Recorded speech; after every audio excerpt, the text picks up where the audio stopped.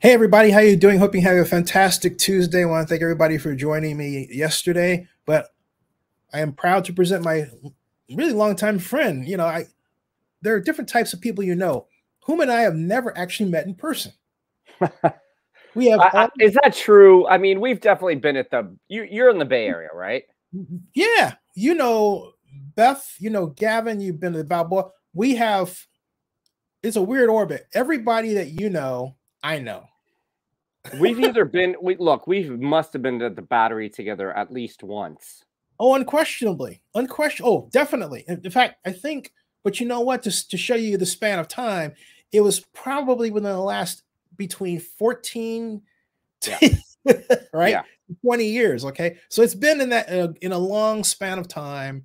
And it encompassed a number of great places, like, of course, the Balboa Cafe, and undoubtedly Detached Grill. I know for sure that we were at a few Modern Luxury San Francisco Magazine events together. For sure. Yeah, definitely. Definitely. Absolutely. Yeah. Absolutely. And great to have you on, my man. Thank you for having me. I'm really honored. And I'm I can't wait to tell you what I got going on here. Yeah. So you were on Loudest Radio 97.3 for a long time, Sarah and Vinnie show, and now you're you're a creative director designing murals, but this is really more than that. Tell us about what's going on, how you made the transition, what's happening. Yeah, so I was on Alice, as you said, for 21 years. I started when I was 24 years old. And then after that, now, right? I know, right? I look the same. And yeah, so I left there, and it was basically right when the pandemic started, when I decided to step away. And so just like everyone else, I was a bit confused, did a little bit of missions work in Uganda and South Sudan, and helped some people that were in need. And then I got a call, and there's a hotel in Menlo Park called the Park James. They said we need a creative director. So I design photo shoots, I choose the music, I find the partnerships, kind of oversee and help the vibe of the hotel. The culture of the hotel, really, huh? Yeah, exactly. Yeah. And then there was a group of people who said, hey, we're going to start making murals supporting the people of Iran during this like woman-led revolution. Yeah. And they said, can you help us get a wall in San Francisco? I called a pretty well-known art gallery owner named Wendy Norris, and she got in touch with the art commissioner. And lo and behold, I find out, hey, they're going to pick the artist, they're going to pick the design. So after the mural was painted right around 17th and Mission Street, Clarion Alley is the name of the alley. I called the artist and I said, hey, can we take a picture together? I was a small part in making this happen. Posted the picture goes viral, and one of the people that sees it is the vice mayor of Jerusalem. She sends me a note and says, I want a mural in Israel. So I said, what do we do? She said, you need to jump on a plane and meet me. So I did the 14-hour flight, landed in Israel a few days later. And I said, do you have an artist? She said, no. I said, do you have a wall? She said, no. I said, am I paying for it? She said, yes. So I came up with a design, called one of my buddies at the Ministry of Foreign Affairs in Israel, got an artist, miraculously found a wall, and 26 days later, there is now, at that moment, there was one mural in the Middle East supporting the people of Iran fighting for their freedom. Wow. Yeah, it was a big deal. And then I went back to Israel about a week later, if you can believe it. Maybe, yeah, or 2 weeks later. And I was at a wedding, and I said a prayer. I'm like, all right, God, you want another mural? And next thing I know, I'm talking to the Ministry of Foreign Affairs. They give me another artist, and I had a different design, and I showed the artist. He goes, I'm going to make this amazing. And the great thing about the second one was in Nazareth. And the great thing about Nazareth is this. It is an entirely Arab city, 70% Muslim, 30% Christian. And even they said, hey, we want a mural supporting the people of Iran as they fight for their freedom. So, you know, by the grace of God, we're here in Jerusalem, the most contested city in the world, and then also in Nazareth, a predominantly Arab city. And it's a beautiful thing to see the Israelis, the Jews, standing with the people of Iran as they fight for their freedom. Doesn't that just make you just overjoyed? All kinds of things. Here's one of the murals, right? Yeah, so that's the one in Nazareth. So let me just tell you what's going on here. Those are 15 people that were all killed by the Islamic regime. And the person, the smallest one in the front with the little girl with the hijab, I don't know if you can move your mouse over her. She's 7 years old. And then the boy next to her, yeah, that's the 7-year-old. And then the boy to the left is he's 9 years old. Oh. So, and then the woman in the center, her name is Mahsa Amini. She was the first woman beaten to death for just having a little bit of her hair coming out of her hijab. And then here, above her to the right is the boy with the long hair. Yeah, above that woman. Yeah, here. That guy right there. He is a 19-year-old like world-class chef. They killed him. And then the boy to his right, from what I read, he won a few gold medals in wrestling. Huh. So what you've got is this conglomeration of all these, and it's all the youth, because something like 70-80% of Iran's population is under 35 years old. So it's a country of 82 million people. And then here, I'll just tell you a little bit of what's going on with the rest of the image. At the bottom on the tablecloth, you have a woman writing a line with a sword on her hand. That's my nod to the fact that this is a woman-led revolution.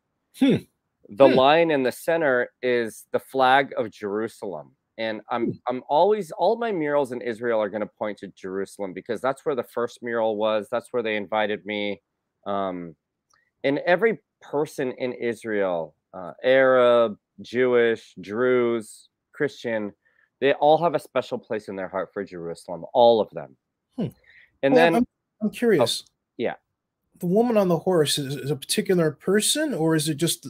No, it's just an image I found online. Yeah, it's just, and by the way, she's riding a lion, not a horse, a lion. Okay. Yeah, because I have a 3-lion theme. And then the last lion with the sword in its hand with the sun rising in its background. Over here. It was the center of the Iranian flag pre-1980. Wow. When the Islamic regime took over, they took that out. That's a Zoroastrian symbol that dates back to the 12th century. Wow. So yeah, I put a lot of thought into this, and I wanted to do as much as I could to unify and combine the Jewish culture, the Iranian culture. Here's the thing that people need to understand. You know, both countries, Iran and Israel, have existed for 4,000 years, you know, and they've been friends for 3,500 years, maybe a little bit more. They've only been enemies, and the word enemy is so much harder than really what they were for a couple hundred years, if that. So I want to remind the world that Iran and Israel are friends. They're not meant to be enemies. They're meant to be. And the beautiful thing is, you know, they're rolling out the red carpet for me. They're wanting the world to see that the Israelis, the Jews, are standing with the people of Iran. What is, on that note, what is this image? Yeah, so that's that's the original. That's the one in Jerusalem. So what we have here, so in all of them, you're going to see the words woman, life, freedom. So because we're in Israel, I put woman, life, freedom first up top, then underneath in Hebrew, then in Arabic, then at the bottom is Farsi and English. So this is the first mural in Jerusalem. And the reason the mural is in gold is because the nickname for Jerusalem is the city of gold. So I don't have the centerpiece of the flag of Jerusalem here on this one. It was my first one. I guess I was getting my feet wet. Those 4 women were all also murdered by the Islamic regime. The 2 on the right are Serena and Nika. They were 16. And then the two on the left, Masa Amini, and the other woman's name is Fereshte. They're Kurdish Persians. And so in Israel, there are a lot of Kurdish Jews. And when they saw this, like a few of the women, I saw a tear in their eye because they know who these two Kurdish women were, and really warmed their hearts to see. You can also see the woman riding the lion with a sword on her hand. I left that in there as well. So that one that we're looking at is 15 feet wide, 21 feet long. Wow. So here's the goal. I mean, I'm going to anticipate your question. I feel like I'm talking too much, but I'll just. No. This is great because I've got the images and it's opening you up, and that's the way it's supposed to be. It's organic, right? Right. Yeah. So if you're wondering, like, what's next? All right, you've done these two. So look, there are right now in the world, probably like 10, 12, 15 murals in the United States, like 3 in Canada. So these are all supporting the people of Iran. 3 in Australia, maybe 10 in Europe. And they're all beautiful. Thank you to every muralist who made one. But these two in the Middle East, I mean, they're in Iran's backyard. My aunts called me from Iran and said, they've been showing your murals every hour on the hour for 3 days straight. So this is really like a thorn in the side of the Islamic regime. This revolution is a fire. It's a fire. And the fire needs to burn brighter, and it needs to be hotter, and it needs to be bigger. And every time a mural is made anywhere in the world, you're adding a log to that fire. But these ones in Israel are huge logs, and they're really making this fire burn a lot bigger and brighter. And one of my hopes is that the family members that are who've lost a daughter or a son or a mother or a sister or a brother, they look at this and it warms their heart. It makes them want to fight harder for their freedom. It makes them not want to give up. It gives them hope. Like, that is one of the main reasons I'm making these murals in Israel, is to give the people of Iran hope. Now, in the long run, my hope and my dream in the immediate future is to do 18 murals in total in Israel. So I have 16 more to go, and I've designed the next 4. So I got to find an Adobe Photoshop artist to kind of help put it together on a piece of paper for me. I got to find a artist in Israel to, jump on board. And then I got to find the walls. I got to meet with the mayors. So it's a like a multifaceted process. But the fact that I have 2 up in 1 month, I mean, come on. It's a miracle.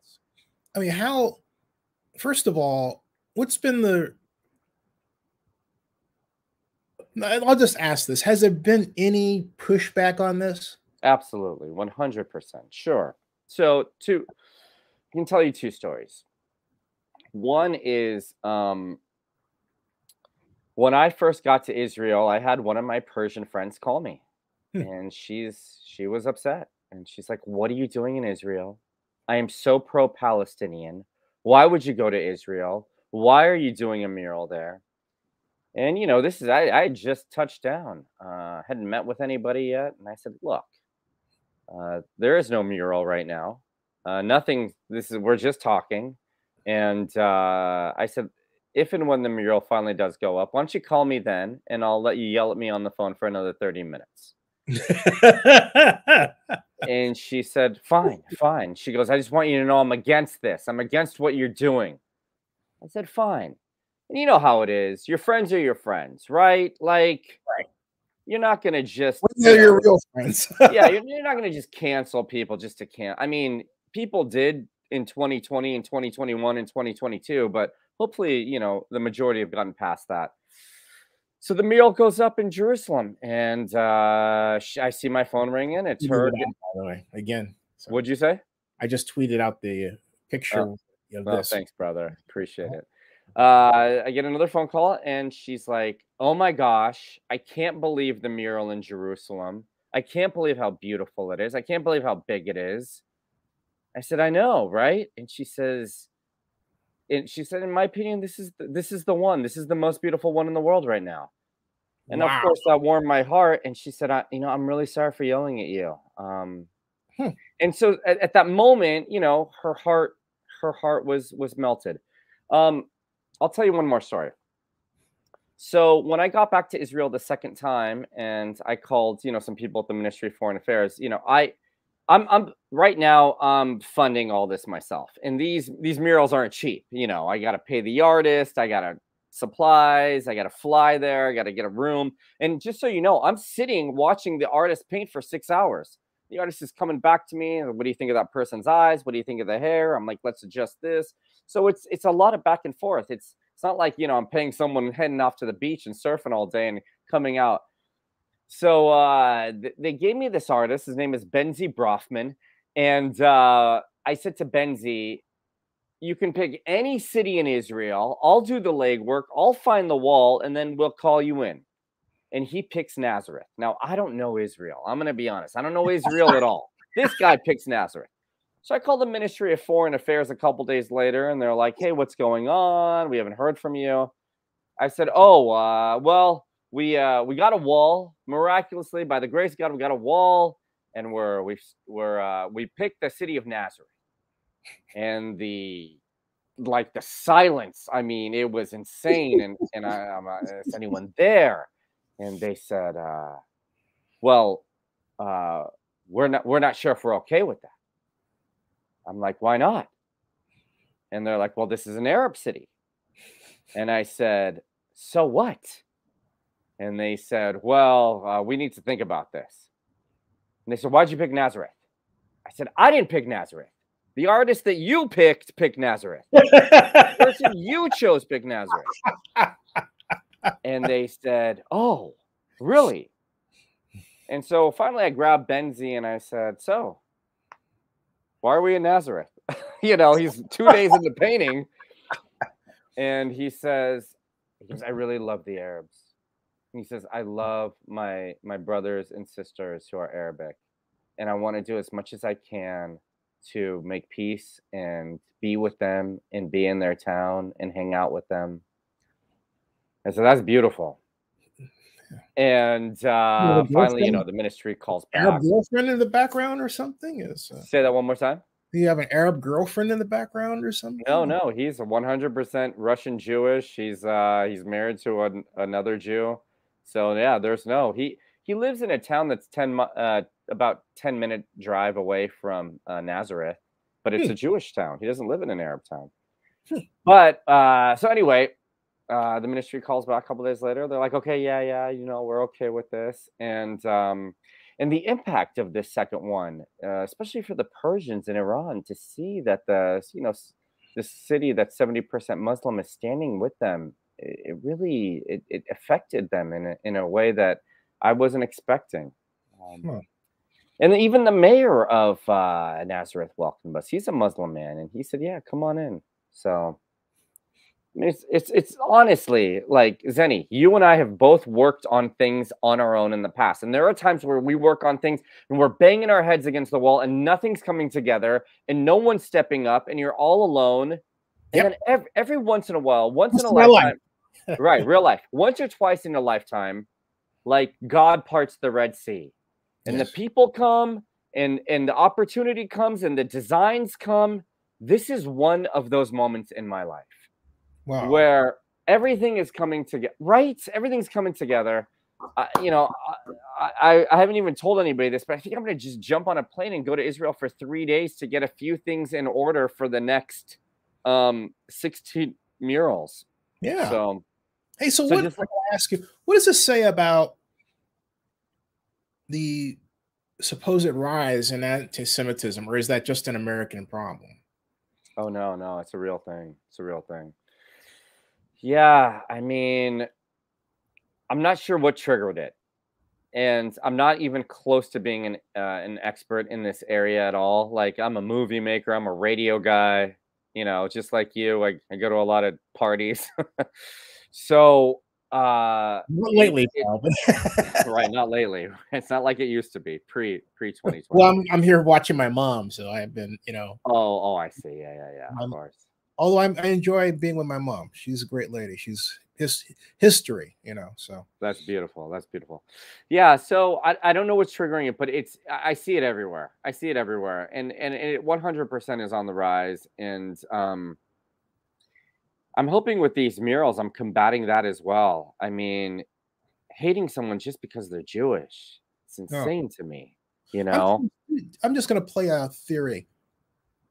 I believe that it is a byproduct of an economic tightness that has made people around the world more suspicious of the other, communicated by the internet, and then pushed along by political organizations that are hired to seed social media to give us the idea, the fake news perspective, that we're at each other's throats by initiating online conversations specifically designed to, you know, increase the width of these fissures, right?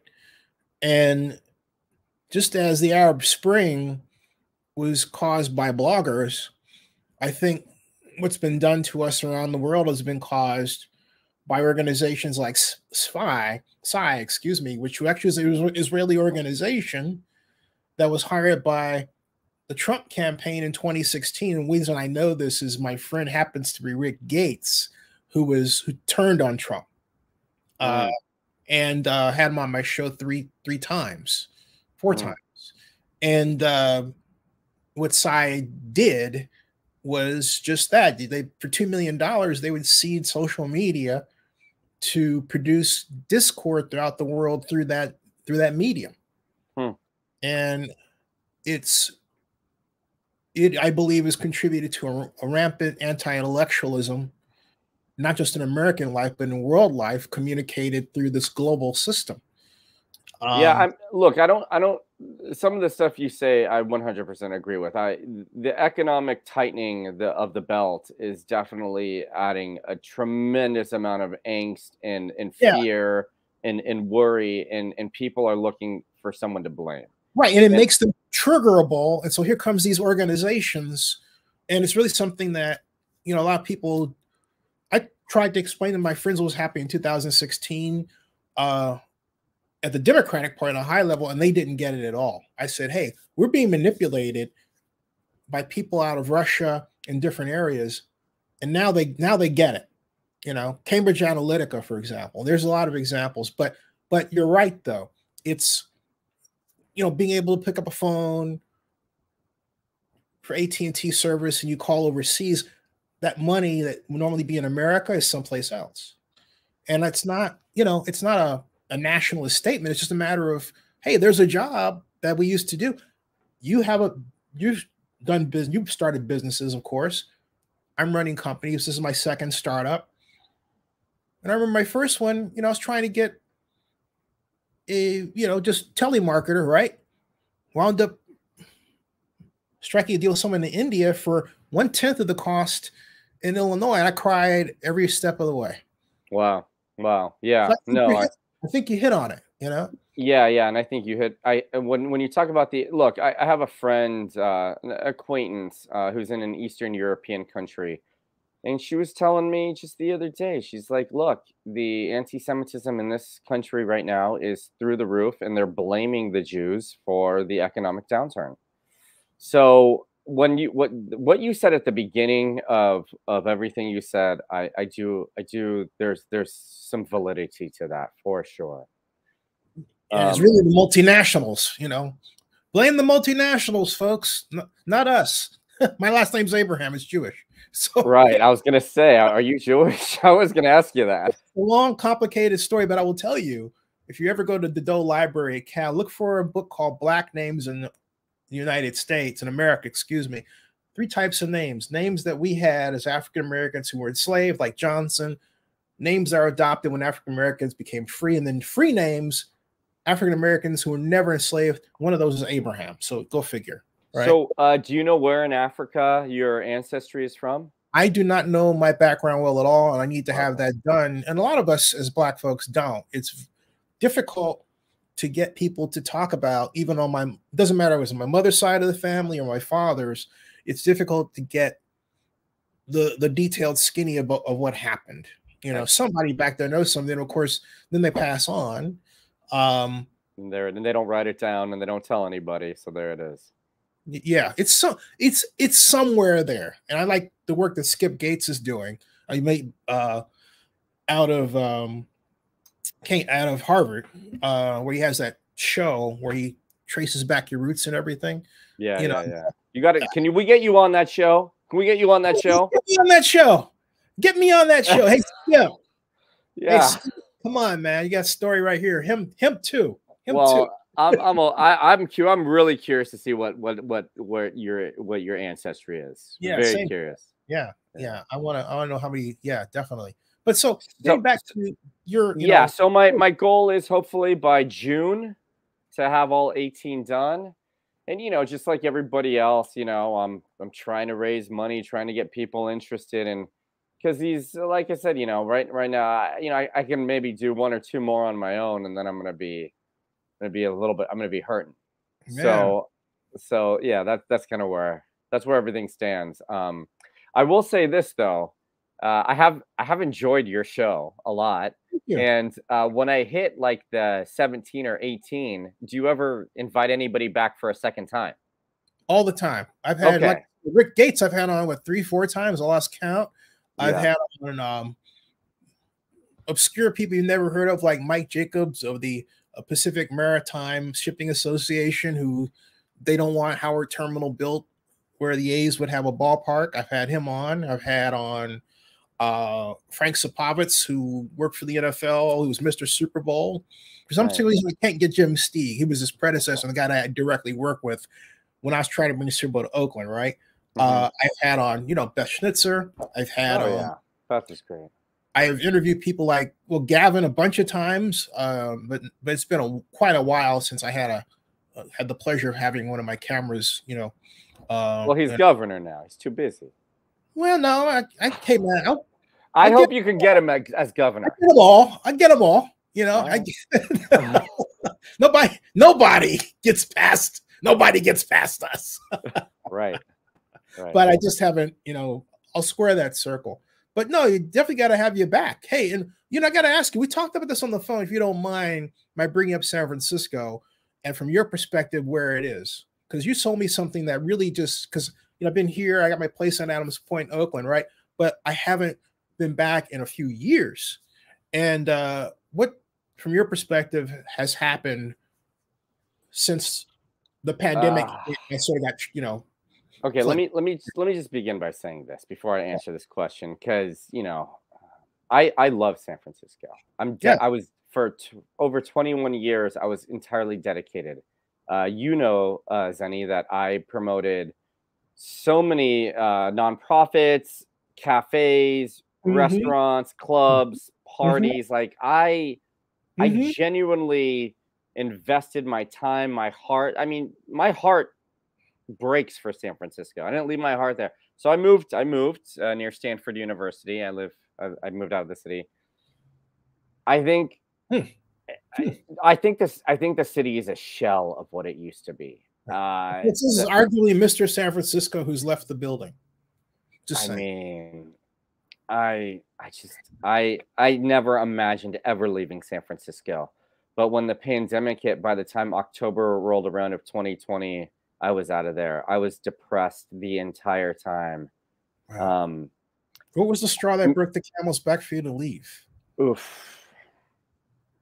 Do you remember that day where the sky turned apocalyptic and there were the fires and the fog and that was one of the okay, so what happened was during the pandemic, the extreme lockdown, the meanness of the people who were making the rules. You were like, come on, you can't smile, you can't go for a walk. And I thought this was insanity. But I lived in the marina and I would do my grocery shopping at the marina market. And I remember just trying to walk home from the marina market and homeless people just chasing me. My car window being so, look, here's the issues.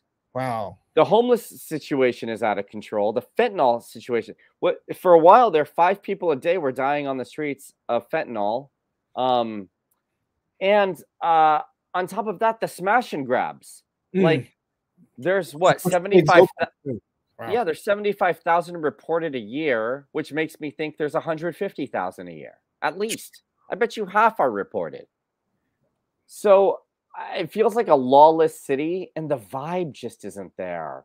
Like, when I walk around the financial district, it's just me. I'm it. Yeah, I've noticed that on videos. It's like Blade Runner, or not Blade Runner, but yeah, Blade Runner. There's another movie I'm trying. Mad Max. Yeah, Mad Max, where it just looked like everything was just hollowed out. You know, or like they're moving a movie set, and they said, "Hey, everybody, go home and go away, and then come back." But you know, that's not fantasy; it's reality. You know, I know people are only voting for people that like seem to like politically line up with them. But I think San Francisco is going to need some like tougher politicians that really, really, you know what you need? And I know London Breed, and she's a very nice person, but you need a mayor that's going to unify the supervisors. Like you got to get everybody on the same. Everybody has to work together. Yeah. If you're not able to bring the best out of the supervisors and get everybody together working, like, I don't know if you're the right person for the job, but that's just me. Yeah. No, and I like London. I think the problem is we elect people based on a label. I'm here in the South, they do the same thing. It's either conservative or now progressive. We used to say liberal. But I can ask a person who says they're conservative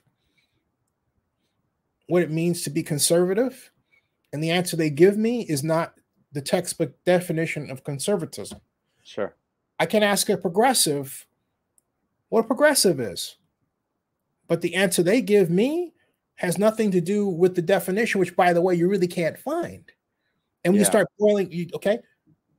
And in all of that, there's legislation on the books, as you and I are talking, that can solve these problems that none of these legislators ever use. And I've talked about it for 8 years based on tax increment financing. We basically take let's say if you pay a property tax, that money is spread out between the state and other what we call taxing agencies. Redevelopment agency takes that money and can direct it by AB 464 to small businesses that are having problems with security or Head Start programs that need funding.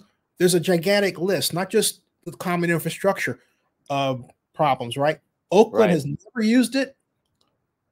One candidate was Chang Tao, started talking about it, who said, "Hey, Zennie, I want to meet with you, but I don't want anybody to know that we're meeting," because she didn't, you know how she wanted to make it look like she came up with it, and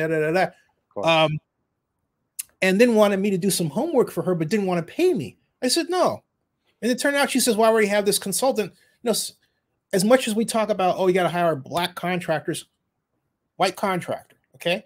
So I'm thinking, and then now that she's mayor, she hasn't mentioned it once. Right. Right. And then with San Francisco, at least we talk about reparations for people who look like me. And you would think that Oakland, with the highest per capita black population in San Francisco, in California, excuse me, will be talking about reparations, right? But it's San Francisco that's talking about it. And but the basic problem, Hooman, is we've forgotten the number one rule. You get money to people to solve their problems. Yep. You choke off the money, you have the problem. People have a problem with that, though. You know?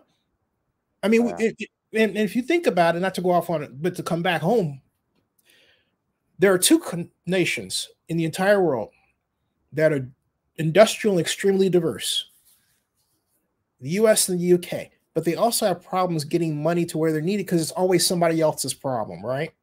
Right. And it's hurting us. It is hurting us. Zennie. Yes, sir. Thank you for this interview. I'm so grateful, and love the conversation. Hey, but you're looking for investors for your painting, so how the heck did they get a hold of you, man? Well, I mean, you want to hit me up on Instagram, Hooman TV on Instagram. I'm also on LinkedIn. Those would be a couple ways to reach out. But yeah, anybody who cares about peace in the Middle East, or anyone who cares about art used for diplomacy, or anybody who wants to fight anti-Semitism, or any of these things, please reach out. And yeah, I could use your help. Help them. Jump in, folks. Jump in. Jump in. So did you ever get up to San Francisco? You ever get to the Balboa at all? Yeah. I probably am in San Francisco at least 2 or 3 days a week. Yeah, we gotta have a reunion after 3 years. We need a reunion. We gotta get the gang back. Hey, Dave Compton says, hey, Zennie and Hooman Khalili. Hey, I appreciate his effort in helping another country with a job of painting murals to bring about unity. There you go. Thank you, David. That really means a lot. I really appreciate it, man. David's one of our big fans, and he just contributed. Thank you for the tin bomb, as they say. I got that term from Pompsy, a Las Vegas vlogger. He calls it contributions, calls them bombs. There you go. Thank you. All right, my man. Hooman, stick around in the back, folks.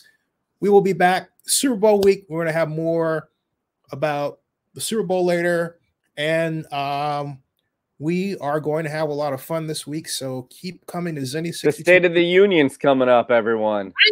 Tonight. That's and by the way, speaking of which, speaking of the State of the Union, what would you like to hear from President Biden tonight? One thing. I'm so glad you asked. We're going to end with this. Yes. I want Joe Biden's lips to utter the words, "We in the United States stand with the people of Iran who are fighting for their freedom." Yeah. Oh, yes. Hey, I'm glad. Yes, absolutely. He has literally not said anything supporting the people of Iran. Nothing. But his wife did. Well, on the ground. We need him. It's nice that his wife did. 1000% agree. But hey, I was going to ask you if you knew about the young man that was arrested, I believe. Are you talking about the young man that won the Grammy? Shervin? Yeah. Oh my God, of course. Like every Iranian in the world was crying when they saw the award being given to him, or him being honored. That meant the world to every Persian, because every revolution needs a song. Like there has to be a song associated with the cause. And the song is called Badaye. And that song is the theme song for this revolution, this woman-led revolution in Iran. So thank you, Jill. And Joe, tonight, say something in support of the Iranian people, please. Got it. Hooman, stick around in the background. Don't push a button, folks. That is this broadcast. Subscribe to Zennie62 and bookmark OaklandNewsNowblog.com and Zennie62.com. We'll see you.